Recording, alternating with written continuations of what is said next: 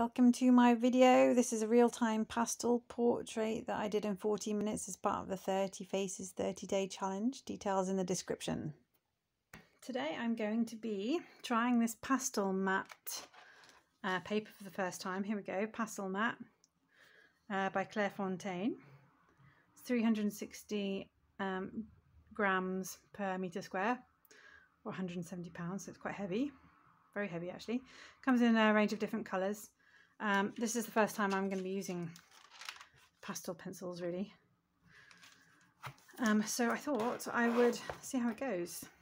One of the things I wanted to show you, what I've actually been doing is this. This is day 29 of the 30 Faces 30-day challenge that I've been running. The prompts are on my Facebook page, as are the photographic references. So if you have a look at my Facebook page, if you're keen to have a go yourself, then you're more than welcome. All levels are welcome. One of the problems that I've noticed that people have when they are copying directly from a phone, they don't have the screen on for long enough. And so one of the things I wanted to show you as just a quick aside, to make the screen turn on for longer, or keep on for longer, then go to your settings, go to display, screen timeout, and change it to whatever you want, 5 minutes. Usually it's on for 15 or 30 seconds. And that's the way to stop your screen turning off all of the time in a very annoying fashion. So I'm going to be using these Derwent pastel pencils specifically for portraits. I'm quite interested in these because, you know, they're portrait ones, but there's quite like blues. I suppose these would be for the eyes. Anyway, they look quite well worn, and that's because they are my mother's. So I thought I'd give them a go. She's the way that she's been sharpening them is with a knife to get this sort of chiseled effect. I've always found it quite difficult to get pastels into a point. So we'll see how I get on today. This is going to be quite a challenging portrait because I've only got A5 sized paper. Is it A5? It's not, it's slightly bigger than A5. But it's going to be quite difficult to get a lot of details in. So I'm going to have to be quite careful and just plan it. Actually, I'm going to go for a slightly darker. So I'm going to just outline where I want his face to be, because I do want to get his hand in as well. So his eyes are going to be about there. They're at a bit of an angle. I might start just loosely placing the eyes. There's about an eye width in between the eyes. That's all shading there. He's got a nose that goes up, like when people open their mouths like that. Their nostrils, the flaps of their nose goes up quite a lot. So I'm just mapping this out really very, very loosely, just to make sure that I'm getting it all on the page. And then, so it comes down here, it's got a bit of flap of hair that goes like that. That carries on around there. The hair carries on there. Face goes in. So look at the angles. Look at where things are in comparison to everywhere else, like everything else. So if you were to draw a line horizontally from the ear, you can see that that's higher. The nose is higher. So just keep an eye out for those kinds of things. It's got that flap going like that. I don't want to spend a lot of time on this portrait. So I'm just going to be mapping it out very quickly.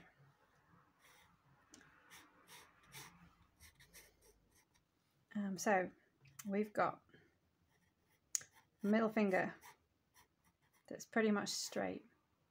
We've got a finger here that goes out like that. It's got more dark there. I found all of these photos from Unsplash, which is a copyright-free image site.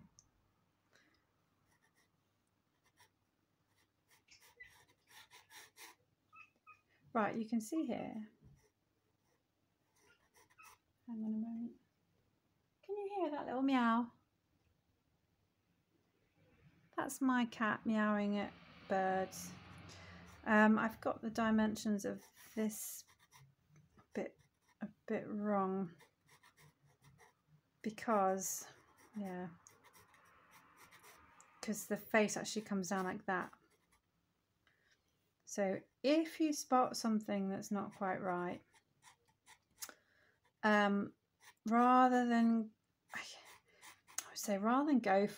go with it, it's best to try and change it, which is why you very loosely sketch things in. You don't start doing huge amazing details around the eyes, you know, do the most amazing eye, and then actually it turns out that you've done them in the wrong place and you have to rub it out.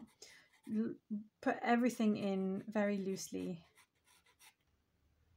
and then you can see where you are with everything.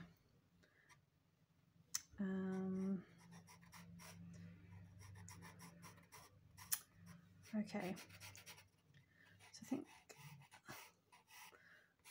that's kind of enough mapping. This comes out a lot more, but I'll sort of try and fix that as I go.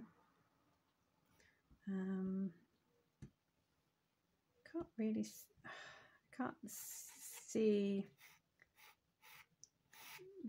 this sleeve. I think it goes on a bit like that, and then behind this there's a bit of skin. So I might start applying some colour. I've got some yellow to start off with. It's actually quite pinky, so I'm going to, like, I've got a range of these sort of pinky reddy colours here that I'll use. I've also got the whites. In fact, it makes me think I might actually start applying a bit of white here.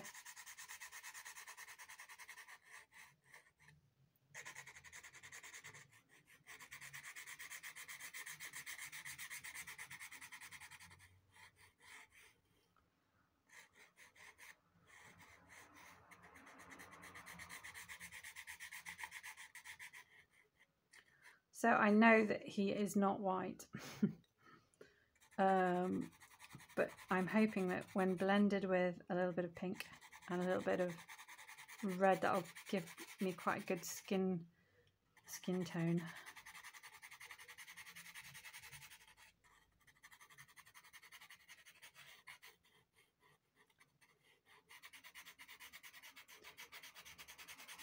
Beginners, like you can see, like this is all a bit muddled over here. I'll work it out when I get a bit closer to it, when I do that bit in more detail. But I'm not going to spend my life rubbing things out. If it's not right, I do think, yeah, do another line, like make sure that you know what went wrong, sort of thing. But you don't have to keep attacking your painting or your picture with the rubber. So this pastel mat is quite an interesting. It's almost like fine sandpaper. It's really quite interesting. I'm going to blend this next, I think. So I've got some paintbrushes, which I'll try with first. These are just some very cheapy ones that I found that I use for charcoal. In fact, I think you can see that I use them for charcoal because it's leaving a bit of a darker a dark mark.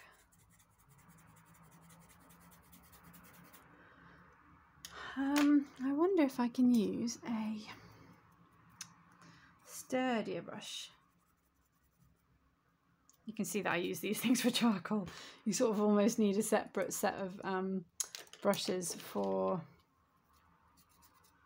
yeah, see, charcoal again. I wonder if I use my finger. Well, I'll keep going with those brushes. I'm going to start adding a bit of shading.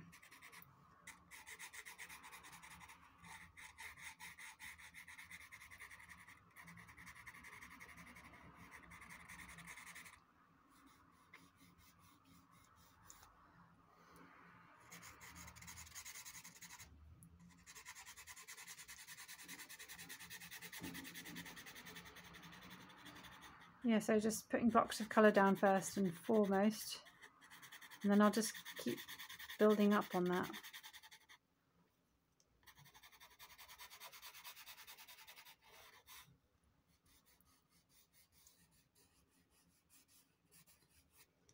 So far my finger seems to be the best for the blending.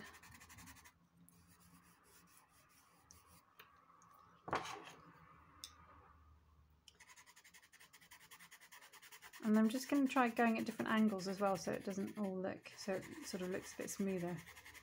Maybe I'll try and do sort of more circles.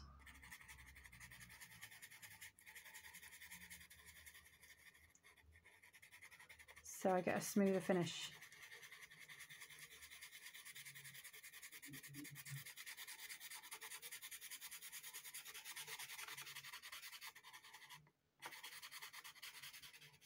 You can see that my phone still cuts out because yeah, it cuts out after the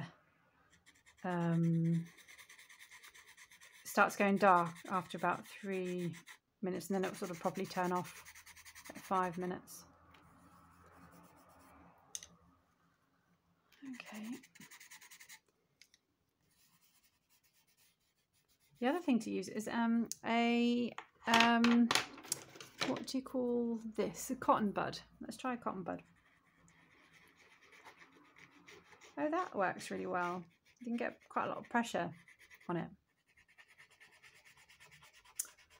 Oh yeah, I think I found my new favourite blending thing, and I think you'd be able to get quite a lot of detail as well. Okay, I'm happy with that. I'm going to start doing a bit more shading on this side. Now, I do tend to jump around my portraits, and again, it's part of it's because as a watercolorist, you're always doing that anyway because you're waiting for things to dry. But on a slightly different note, it kind of makes sense because you don't want to spend a lot of time on one area if actually it turns out that, you know, it's not quite right, it's not what you wanted, and you need to change it. So if you do what I'm sort of doing now, sort of jumping around, it means you can sort of step back a little bit more from the piece as a whole and see if you're happy with it.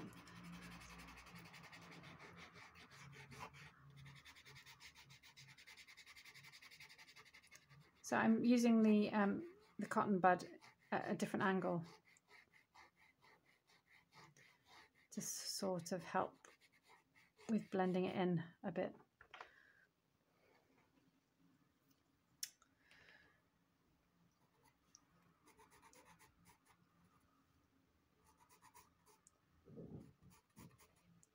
So I cannot remember what the prompt was.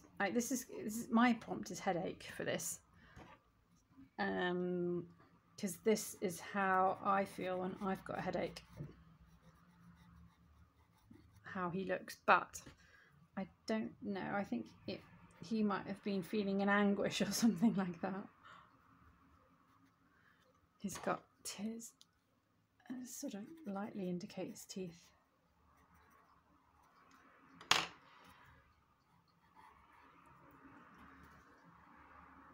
have I got black? Yes, this is a black. So this one seems to go down a lot more.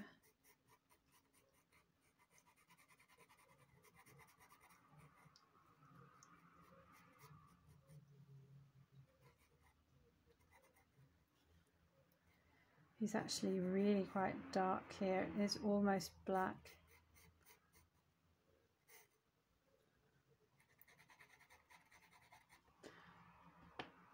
I'm trying to find colours that are actually in my hand. That's why I can't find them.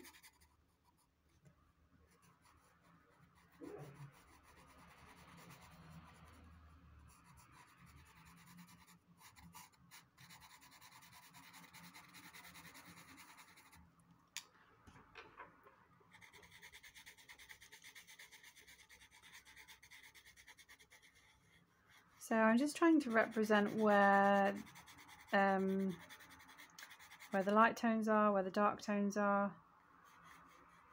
It doesn't, like, you don't have to spend your life doing colour matching. These are not the same colours that he's got there, and I don't care. It's just about making sure that the tones are representative and you've got a 3D kind of effect.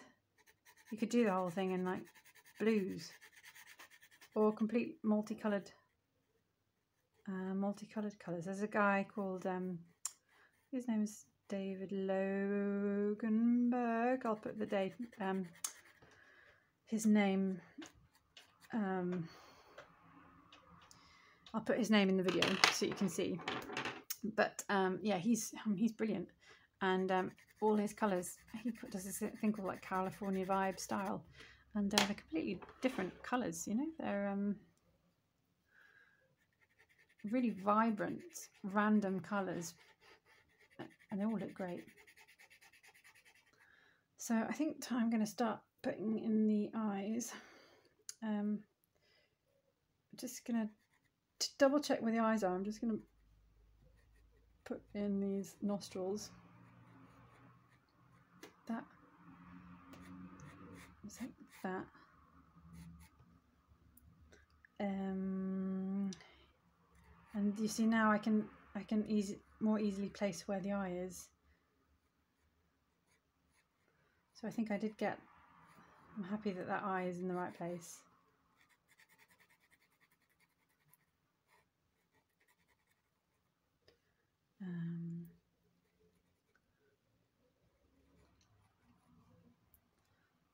Then this eye, it's on the similar line, so it's he's got a lot of shading around it, so he's got a lot of shading here. So the shading will help you place where your features are.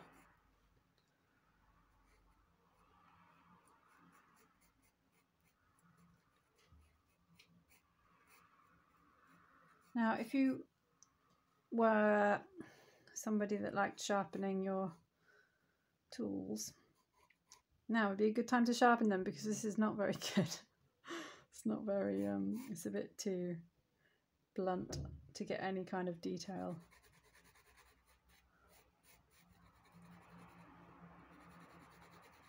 But I do not know where my cutting knife is. I went on a ferry the other week, and I took my knife with me, and we're not supposed to take knives on ferries. So they did question it, but the guy couldn't work out how to make it work. So I think he thought that my knife was broken, so he let me keep it.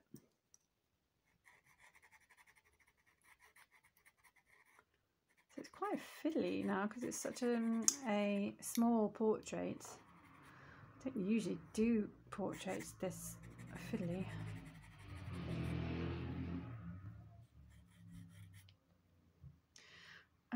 just to make his eyes pop so I can sort of see them properly, I'm just going to add a bit of white for his eyes. That's not white, it's actually really grey, but maybe I can add, yeah, I'll add a bit of black. Where did the black go? This is the black. Let me add the black. He's got these bluey eyes, so maybe this is why there's such crazy colours in the pastel set. He looks crazy.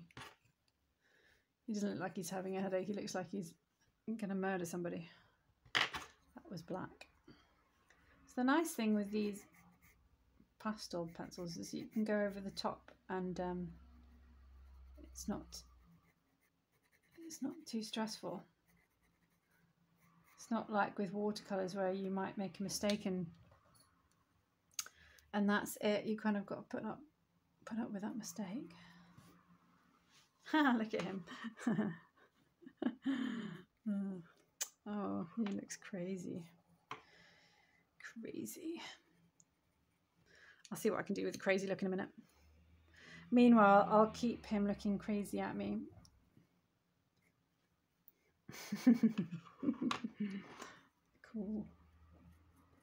Cool. Okay.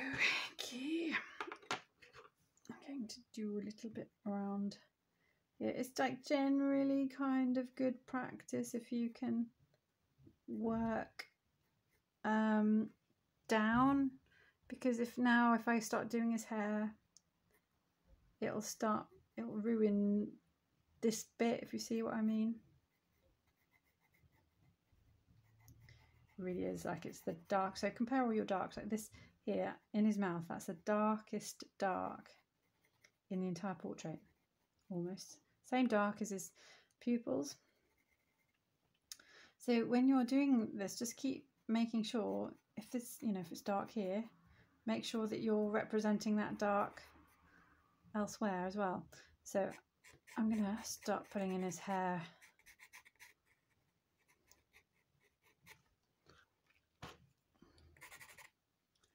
Is that brown? I might do. So I'm traditionally, because do watercolors, I do light to dark, and I find it very strange to go the other way around. So I'm still kind of working out what works best with pastels, whether it's best to work from light to dark or vice versa. Like if I do that, for example, but sort of, can I go over? Yeah, I can go over. So it's not nice and crisp. I suppose it depends on how hard you go, but yeah, it's all good practice.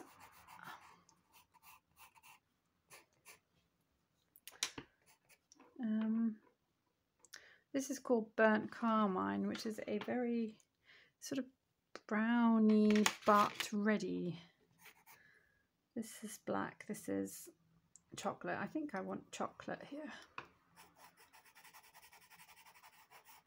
Yeah, I think the chocolate is more his hair. In the interest of trying to finish this portrait quite quickly, I'm not going to be too precious about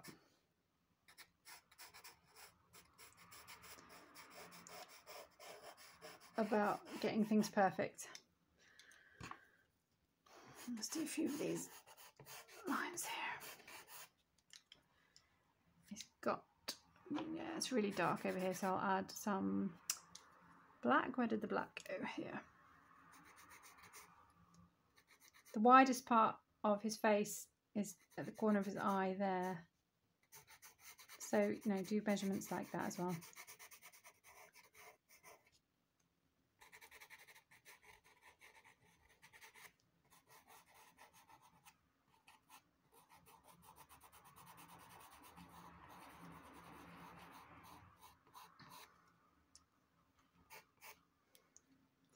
When you're doing hair properly, pick out a few items. Like if you don't have a lot of patience like me, pick out a few kind of strands and make sure that they're correct. Don't just like go, because that does not ever look very good.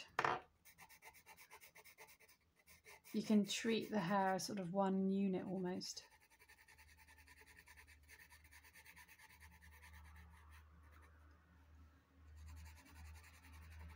And then start like working your way into like smaller and smaller units. So he's got quite a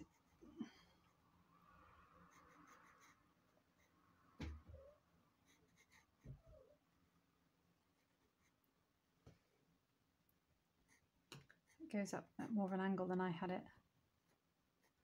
And this too. It's obviously got the darks there, it's got a really dark bit there. I'll even that out a little bit with some red. It's got quite dark eyes. Where did that carmine go? What was that? This is called terracotta. Where did the other one go? Let's use terracotta.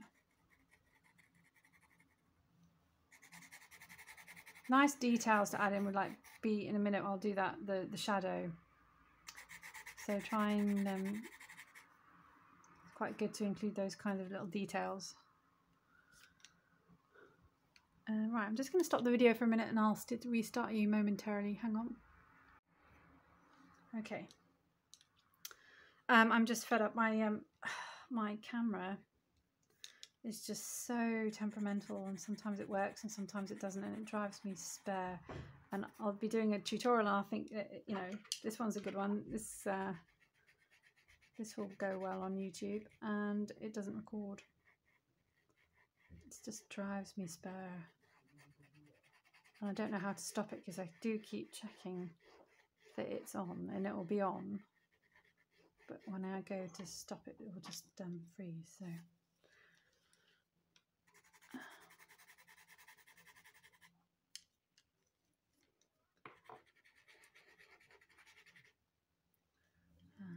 Right. Chocolate. Chocolate. No. Oh, that was that burnt carmine, which was quite good for shadows.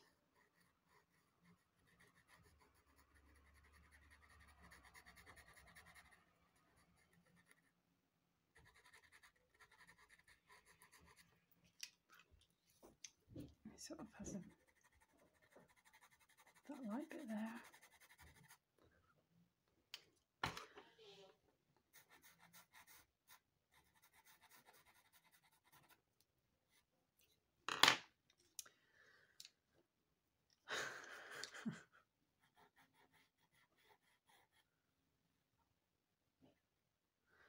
I think he looks particularly evil because I think that makes it, I think that bit a bit too red. And his eyes, that needs to be brought a bit more over here like that. Yeah, that's a bit better. Okay.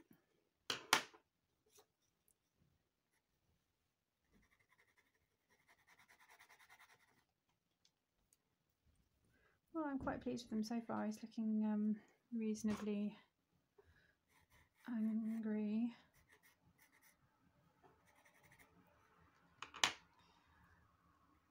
On headachy.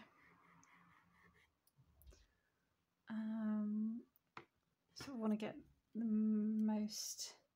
bulk of his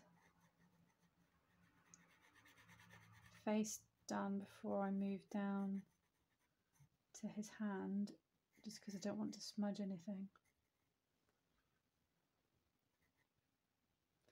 He could do with a bit of glint in his eye, couldn't he? Let's give him a glint. Yeah, that's better. Glints are really good for giving people a bit of life in their eyes. So even if they don't have a glint in their eye, I recommend giving people a glint in their eye.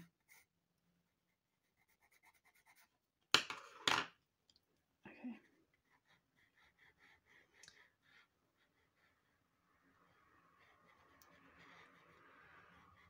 So obviously with you can see some amazing stuff that people do with pastels. Very, I mean, absolute realistic. Can't tell it apart from a photo. But it requires a lot of time and effort, more than I have. What I really like about this is that he's got sort of a lighter bit on this side where he's like reflected light. So I do want to try and capture that. Okay, hands. Hands are fiddly.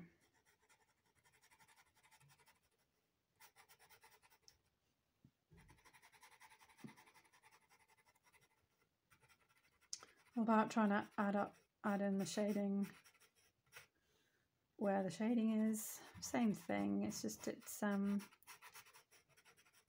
they just are trickier.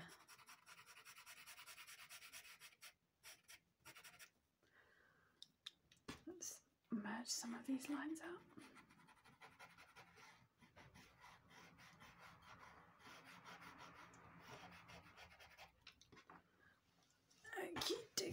Right, well, he's got a really dark bit here, so he's got a tiny bit of dark there, quite a bit of dark here.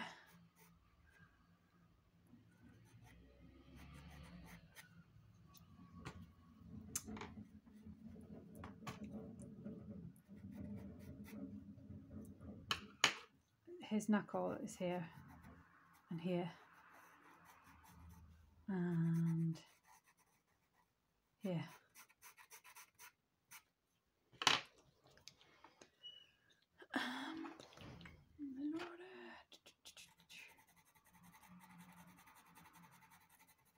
I do think I'm swapping between all of the colours quite a lot. And probably shouldn't be, you know. Probably should be a little bit more like these reds. I mean, this is what I do with watercolours as well. I mean, I just try out the colours.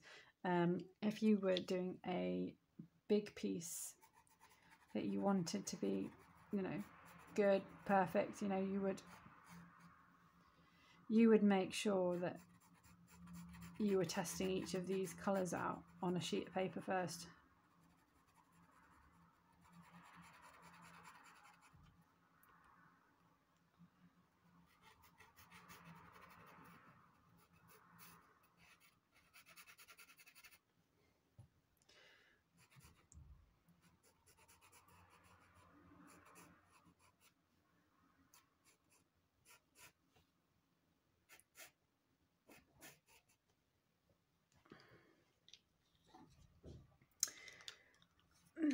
It's quite difficult to make hands look less claw-like and more hand-like.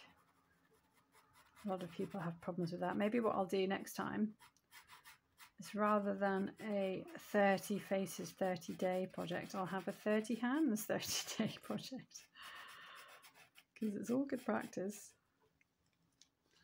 Could do with a bit of yellow. Where did my yellow go? There we go.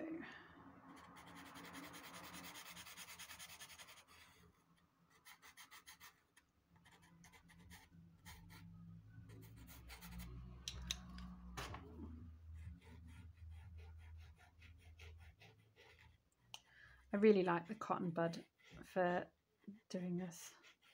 It seems to get into the little sandpaper grooves quite well.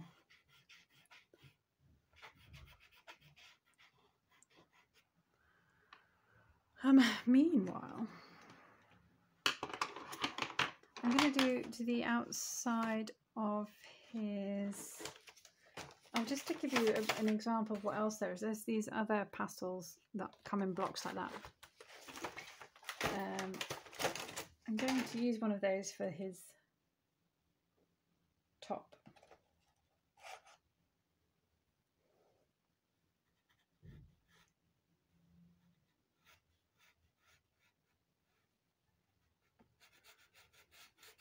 just to see what it comes out like, really, more than anything else.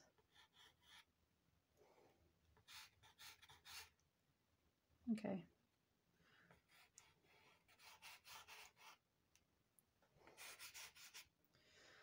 It's quite nice to, you can't get a point, you'd have to shave these down to a proper point if you wanted one. I don't, he's a little bit more purpley in the actual, right. A bit more purpley and dark, obviously dark on this side. So I might add now a bit of dark, bit of sort of black.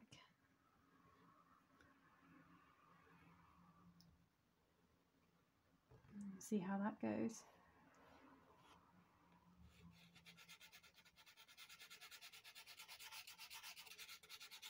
So I'm hoping that will all sort of create an interesting colour. I must remember not to use this now because it's going to be darker. I should not use it on the face. Not this side anyway.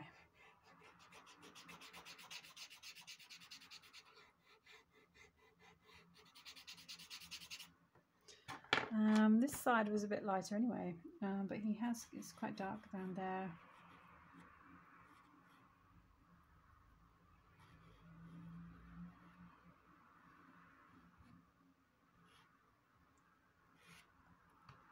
And he's got, and it's quite light in bits as well there.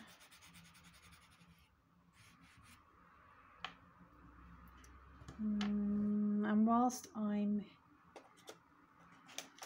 here, I might just see what that looks like. Right, which side did I use? I used that side.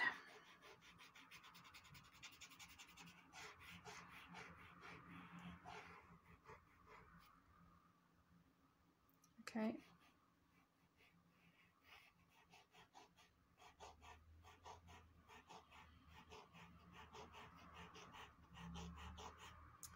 It's quite dark in this bit. I'm going to use the pencil for this.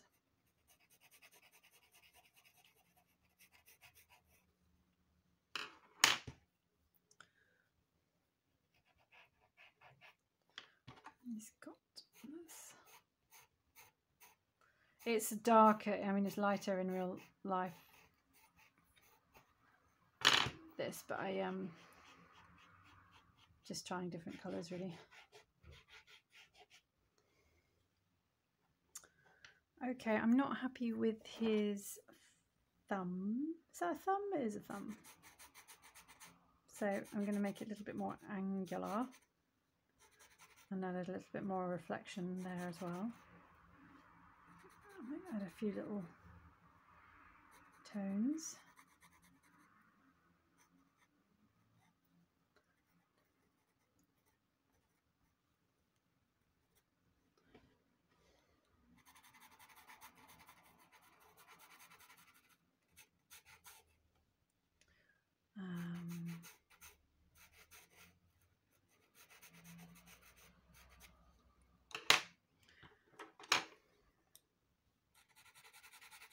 So for a quick sketch, I think I'm pretty much done. I'm not too fussed about making this overly realistic.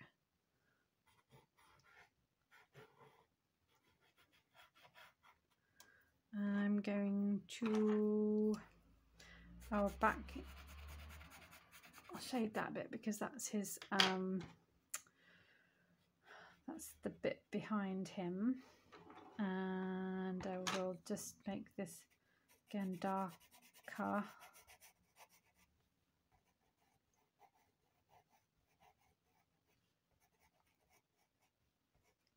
Maybe I will just add a bit more of that original colour.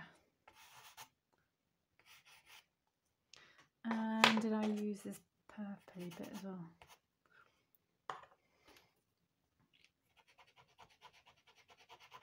It's really quite hardy, so I'm going quite heavy with this and it's not having much of an impact. it's not, you know, it's not ripping through the paper or anything.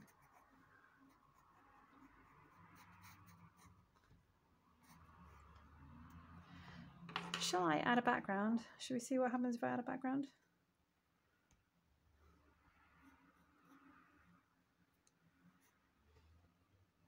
Actually, I'm going to make that slightly darker there.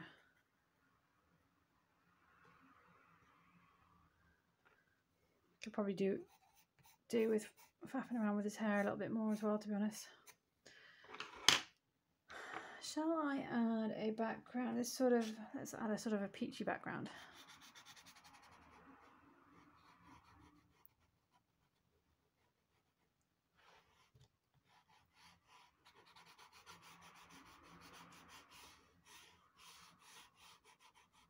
Sometimes I don't like to put background in everywhere.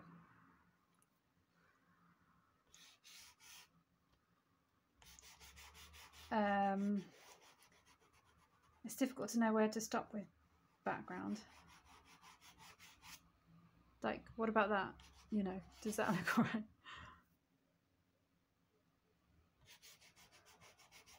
Or do I go all the way over? It's a difficult one, isn't it? Also, I think I've run out of cotton bud. This is just a paper towel.